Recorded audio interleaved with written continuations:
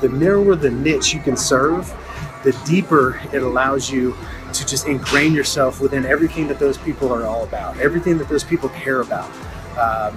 And like I said, it is the ultimate form of respect.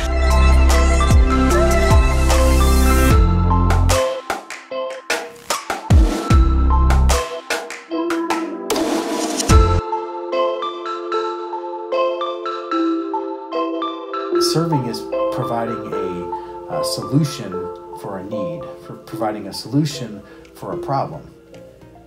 That's serving. And by doing so, it enables you to do an insane amount of volume because you can streamline all those processes. It's just like a process with anything. It could be a process in manufacturing. Once you get a process down based around a specific type of outcome that you're trying to get, then it's all about refining it. When I posted the results from this afternoon and I said, hey, walked into this building at 8:30 in the morning, left at 3:30 and sold 59 life insurance policies, which is more than the average insurance agent does in 3 or 4 months.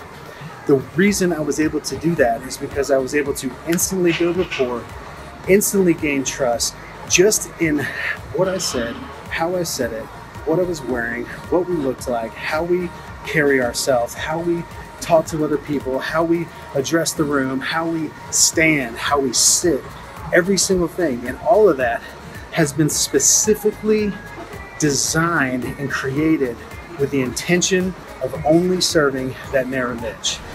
We're extremely narrow in the niche of people that we serve. And life insurance? Yeah, with life insurance, but like within the people that we actually sell to, like it's extremely narrow.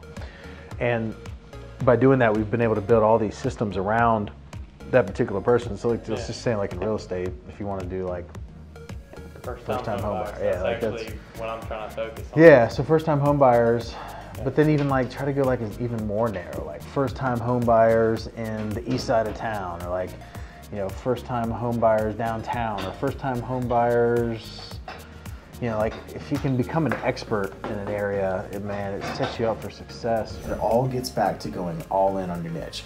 Next thing I'll mention, if you're going to choose a group of people to serve, if you're going to choose a group of people to work with all of the time, you should probably choose a group of people that you genuinely enjoy being around. Maybe it would make life more enjoyable if the people that you worked with every single day you actually liked.